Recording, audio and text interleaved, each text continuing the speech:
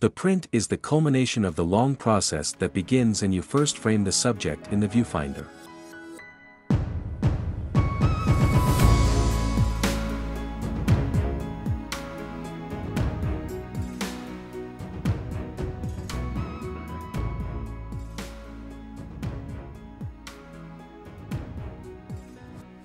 The desire to seal an image dates back to the discovery of the camera obscura. The first successful attempt was in 1826. It was photographed by Nicephore Niepce. It uses a type of asphalt spread over a tin plate. A first successful form of photography, named for Louis Daguerre of France, who invented the technique in collaboration with Nicephore Niepce in the 1830s. Daguerre and Niepce found that if a copper plate coated with silver iodide was exposed to light in a camera, then fumed with mercury vapor and fixed by a solution of common salt, a permanent image would be formed. The wet collodion process. Invented in 1848 by Frederick Scott Archer, in which a thick glass plate is coated with light-sensitive collodion emulsion, placed in a camera, exposed, developed, and varnished before being used to create prints. It was the standard photographic process until it was replaced by the dryplate gelatin silver process. Sir John Frederick William Herschel, English polymath, a mathematician, astronomer, chemist, inventor, experimental photographer. Remember that name. He made a very important contribution to photograph.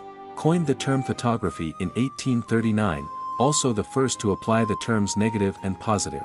Herschel discovered sodium thiosulfate, which is still used in black and white photography.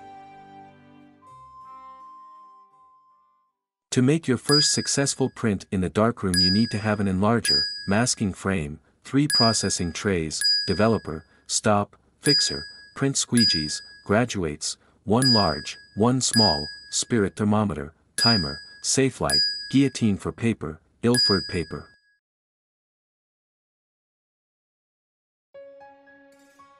The principle of the enlarger is simple. It is basically a box with a light inside that transmits that light first through a negative and then a lens. By shining light through the negative, it transfers your image from the small negative and enlarges it onto your paper. It is the most important piece of equipment in the darkroom. The enlarger consists of a light source, normally an incandescent light bulb shining through. A condenser to provide even illumination. A holder for the negative or transparency. And a specialized lens for projection. Once you have the equipment, set up an area with the enlarger and enough space for 3 trays.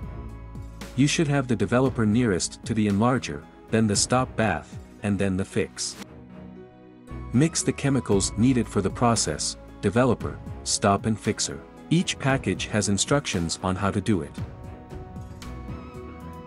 We choose the negative that we will print.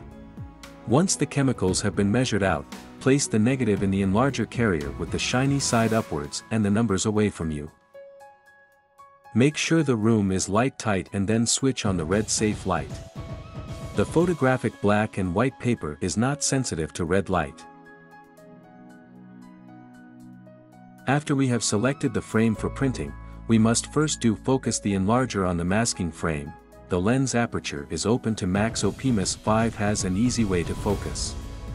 Just pull the negative holder and once you see that the lines are in a straight line, the focus is okay.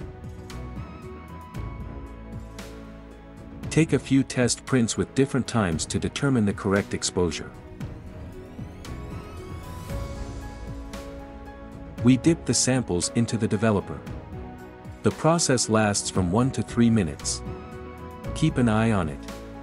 The photo is ready after the image stops developing. We should not take it out early or keep it longer in the developer. To complete the process in the darkroom, it is necessary to stop the developing in stop solution for a few seconds and then place the picture in the fixer for no more than 2 minutes.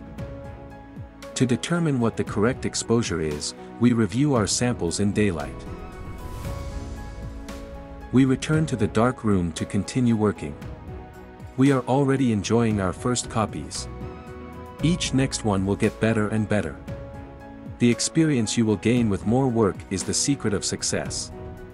Experiment with different papers that manufacturers still offer, as well as different developers. And remember, your photos are made of silver, just like the first masters of photography in the 19th century. After finishing the chemical treatment of the paper, it is necessary to wash the photos thoroughly in running water for 15 to 20 minutes at a temperature of no more than 20 degrees Celsius or 68 degrees Fahrenheit. Almost done. The pictures dry, and we enjoy our art. The last thing we need to do is cut out the white areas of the photos. We use a photographic guillotine.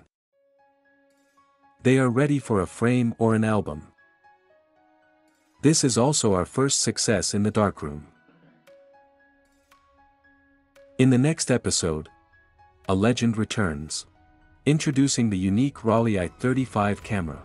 A camera that has not worked for more than 50 years will be loaded with black and white film to see its qualities. See you soon.